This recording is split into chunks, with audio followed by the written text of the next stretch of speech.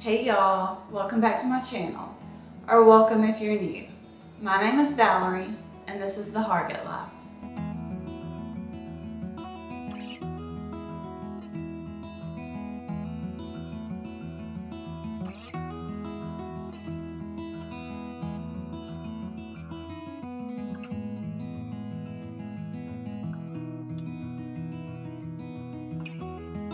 In today's What's for Dinner video, I'm sharing 3 new and easy recipes that we tried out this past week.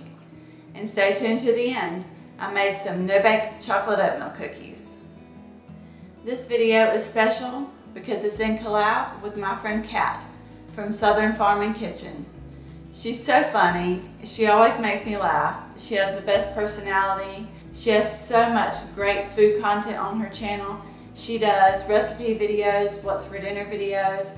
She has a ton of Crockpot recipes. She does grocery hauls and more.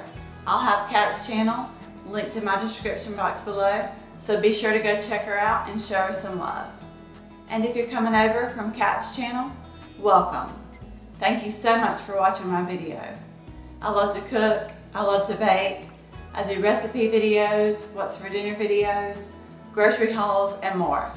So if any of that sounds like something you're interested in, I would love it if you would hit that subscribe button and become part of my YouTube family. Now we're going to start off by making an easy chicken Roni casserole. I'm trying a new recipe tonight. It's for chicken Roni casserole. All you'll need is a can of cream of chicken soup, some sour cream, a box of Roni, some French fried onions, and some shredded chicken. I'm going to start out by making this Roni according to the instructions on the back of the package. And the recipe did call for chicken flavored Roni, but I already had this cheddar broccoli Roni, so I'm sure this will work fine too. While the Roni's cooking, I'm going to start on the rest of the mixture. And you'll need 4 cups of cooked, shredded, or cubed chicken. We like ours shredded, so I always use my KitchenAid when I want to shred chicken. I probably shredded it too much, but it'll be fine. And I'm just going to mix everything in the bowl here. Adding in about a cup of sour cream and a can of cream of chicken soup.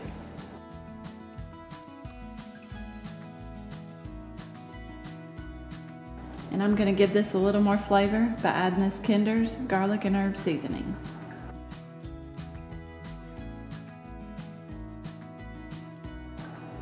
I'm just going to mix this up a little bit and then we'll add in the cooked Roni.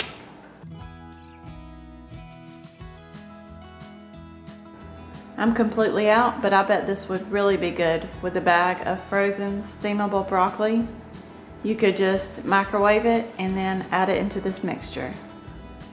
My Roni is done. I'm just going to add it into the mixing bowl here.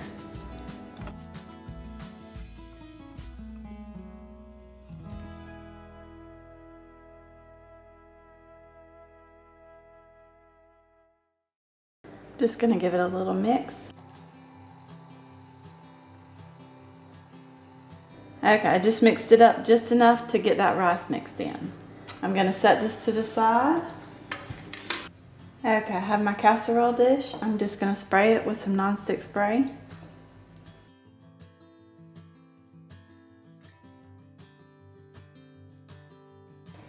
I'm going to add my mixture right in here.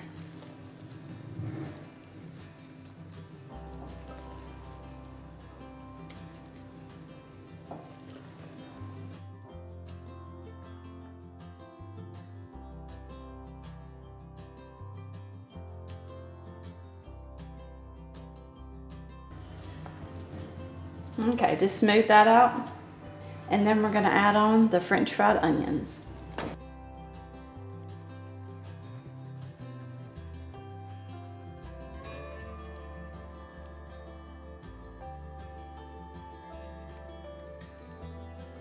If you didn't have the French fried onions, you could even add on the Ritz cracker topping.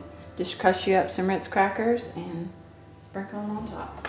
or you could add some cheese, whatever you like, make it your own. You could add some veggies to this. And the recipe called for 6 ounces of French fried onions, which is the size of this bag, but I didn't quite use the full bag. And I'm gonna put this in a preheated 350-degree oven, uncovered, for 30 minutes.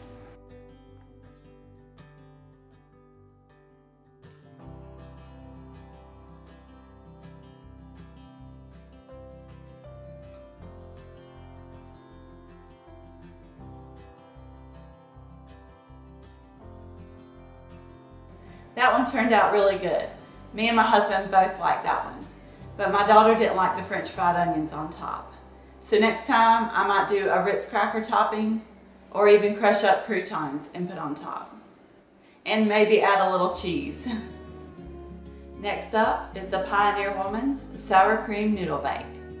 Hey y'all, tonight I'm making the Pioneer Woman's Sour Cream Noodle Bake. And for this recipe, it called for a 15-ounce can of tomato sauce. I don't have one, so I'm using a 24-ounce jar of marinara sauce. You'll need salt and pepper, a cup of shredded cheddar cheese, a half a cup of sour cream, and I'm not sure why they call it a sour cream noodle bake, because you use more than double the amount of cottage cheese. So you'll need 1 1/4 cup of cottage cheese. And you'll need 8 ounces of egg noodles. And a pound of ground beef that I'm gonna start browning on the stove now. So I had thought that the recipe said 1 pound of ground beef, but I went back and looked again and it said 1 1/4 pound. So I separate my hamburger meat in 1 pound bags. So I'm just gonna add in a half a pound of mild sausage.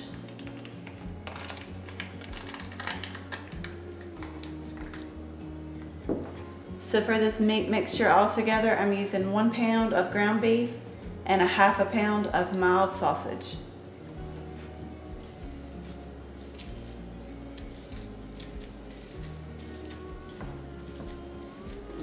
And while the meat mixture is cooking, I'm going to go ahead and cook 8 ounces of egg noodles according to the package instructions. And this is a 12-ounce bag, so I'm not going to use all of this bag.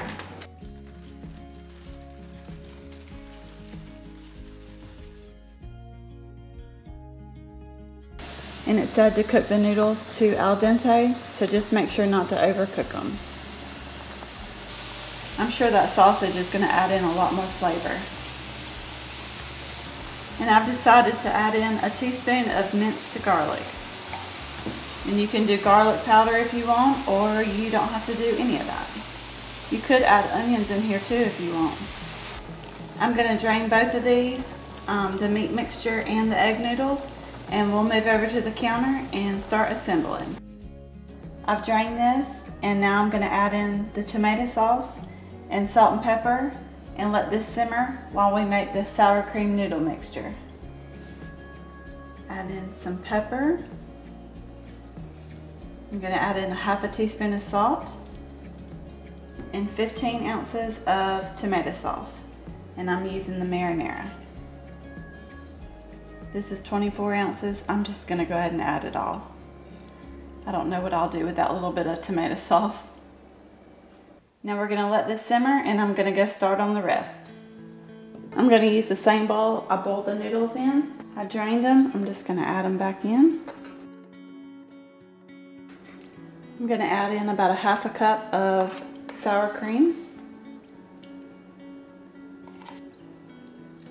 and 1 1/4 cup of cottage cheese. And I made sure I got the small curd cottage cheese. And the recipe said to add a little more pepper to this mixture. And I'll have the recipe linked in the description box below, and I'll also list any changes that I made. Okay, now I'm ready to assemble this. And someone had asked in my last video where these things came from. I have no idea. I've had them for like 10 years, but I just use them for like when I want to sit a hot plate or a hot pot down on the counter, but I've just always kept them on my stovetop. Really just for decoration. I'm gonna start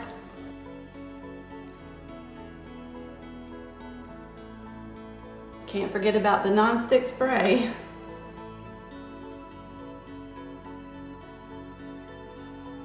Me and Mama Mel go through some non-stick spray. Okay, I'm gonna pour in half of this noodle mixture.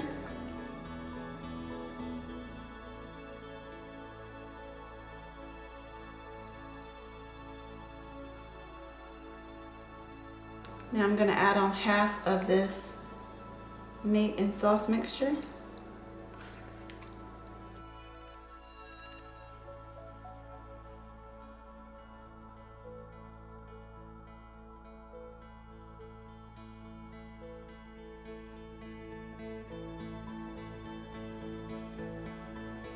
Now I've got 8 ounces of shredded cheddar cheese.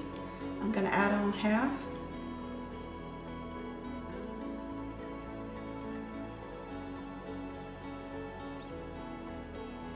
Look, I make a mess when I cook. Do y'all make a mess when y'all cook? I do try to clean up as I go though. And now we repeat. The rest of the noodle mixture and the rest of the sauce mixture. I'm kind of glad I added in the 24 ounces of marinara sauce instead of just the 15. Now, if you want to make this super easy, the Pioneer Woman does say that you can just mix all this together. You don't have to keep the sauce mixture and the noodle mixture separate. You can mix it all together and then just dump it into a casserole dish and bake it like this. But this way, it just, I guess, looks pretty. Now I'm going to add on the rest of my shredded cheddar cheese.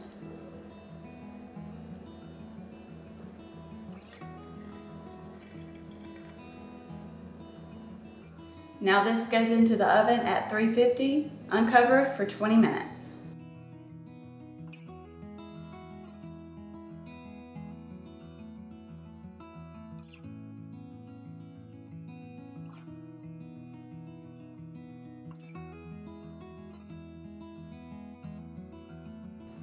That one turned out to be a big hit. We all loved it, and I will definitely be making that again. But next time, I'm gonna try to make it super easy, and instead of doing the layers, I'm gonna try to mix it all together and see how that turns out. For this last recipe, I came up with something on my own. I didn't have the fresh veggies to make a soup with, so I used what I had in my pantry and came up with an easy Crockpot cheeseburger soup. And my husband had been wanting some no-bake chocolate oatmeal cookies, so I made those as well. Okay y'all, so for tonight I'm gonna make a cheeseburger soup in the crock pot. I had some frozen hash browns in the freezer that I need to use up. So I also did not have any celery or onions or carrots. So I'm kind of winging this recipe. So this is what I've came up with. I'm gonna use about 4 cups of these frozen diced hash browns. I'm gonna use a can of sliced carrots, a can of evaporated milk, a can of cream of celery soup, cream of onion soup. I'll use a little sour cream, probably about 1/4 of a cup, some pepper, some parsley, a little bit of basil, and about 3 cups of chicken broth, and some Velveeta melting cheese, and 1 pound of ground beef. And I'll make sure I have the full recipe in my description box below. Okay, to my crock pot here, I'm gonna start by adding 3 cups of chicken broth, and I use this to make my chicken broth. And it hasn't completely dissolved yet, but it'll dissolve as it cooks.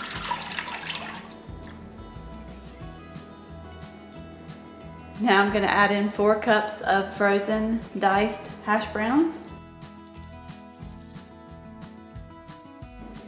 a teaspoon of parsley,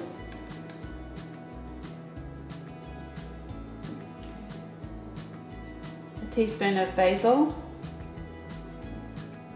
I'm going to add in about 1/4 of a teaspoon of pepper, and when the soup's done, I'm going to taste it and see if I need to add more.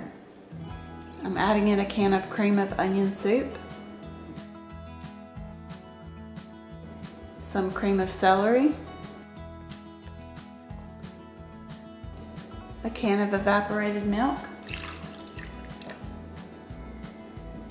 a can of carrots drained, and I stuck my knife down in here and kind of tried to chop them up a little bit.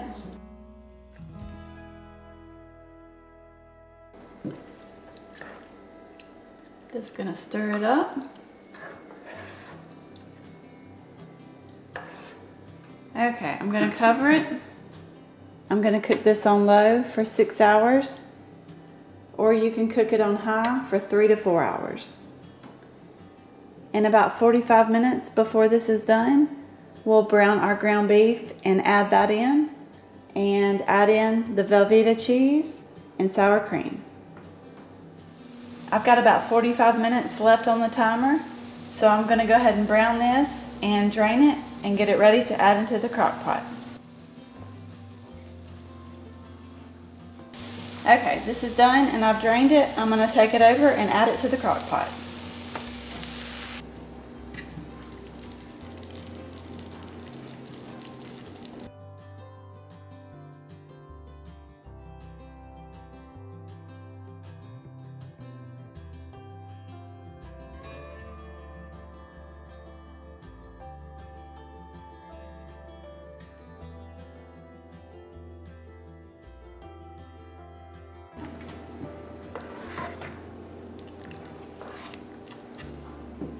Now I'm going to add in 16 ounces of cubed Velveeta cheese.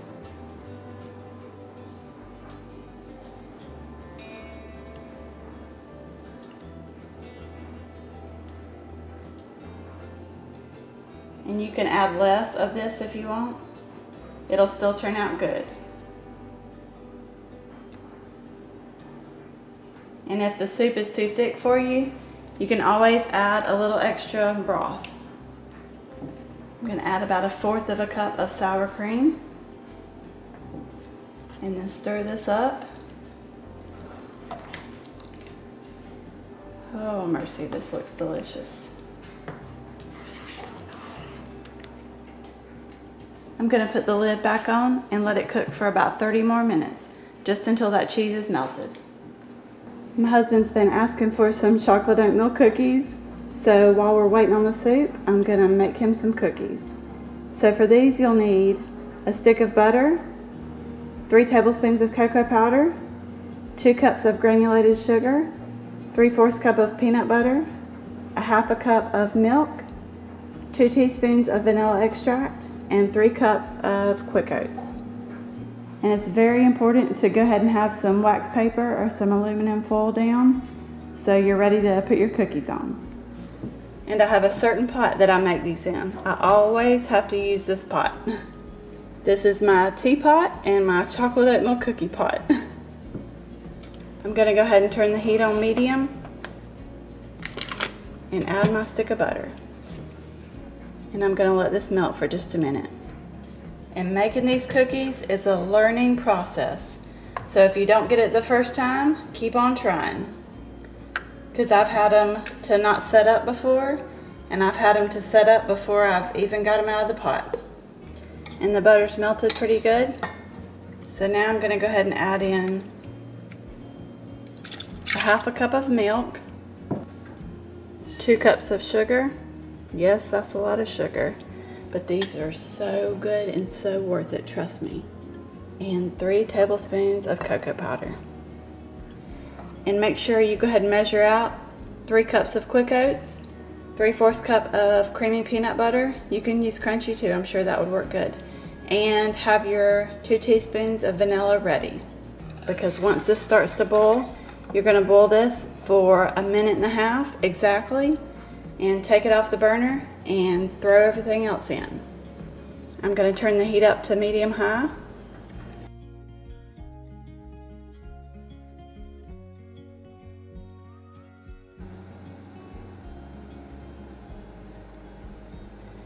Okay, it's starting to bubble. I'm going to set my timer for 1.5 minutes.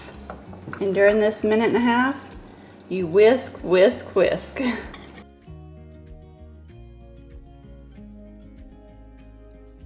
I guess this is why I use this pot, is because this is the only pot that I can use a metal whisk in. And that rubber whisk, just don't get it. Okay, it's been 90 seconds. I'm gonna take these off the heat. And you gotta do this quickly. I'm gonna add in half a cup of peanut butter, 2 teaspoons of vanilla. I've already pulled out my Christmas tree measuring spoons. And whisk this without slinging it everywhere because this is very hot.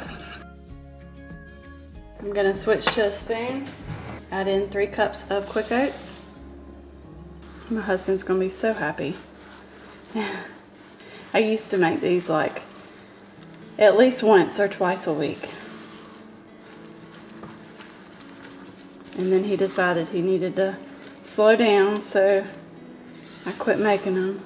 And then he asked me the other day if I forgot how to make them. Okay, and you work quickly with this. Now we're ready to put them on the foil. I've got a cookie scoop.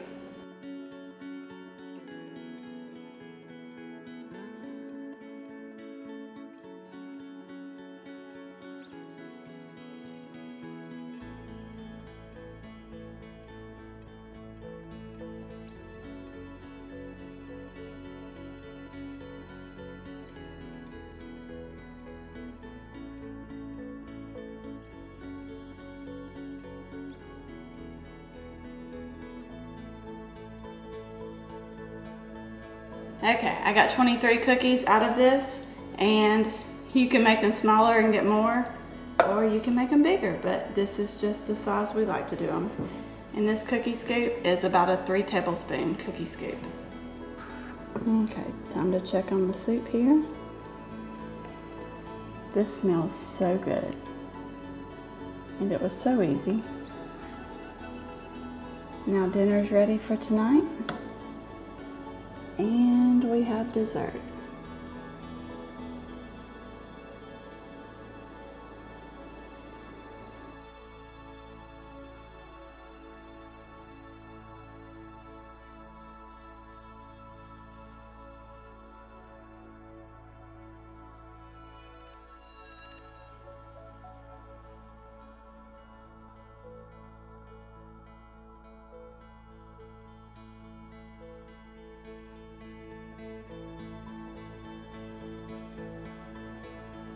That one was delicious. It turned out really thick and creamy, which we love. But if you want a thinner soup, just add a cup or so more of chicken broth. Those cookies are always the best. And if you haven't ever tried them, try them and let me know what you think about them. Well, y'all, that's it for today's video. Be sure to check out Katt's channel and let her know I sent you. And one last thing, don't forget to hit that subscribe button, and I will see you in the next one.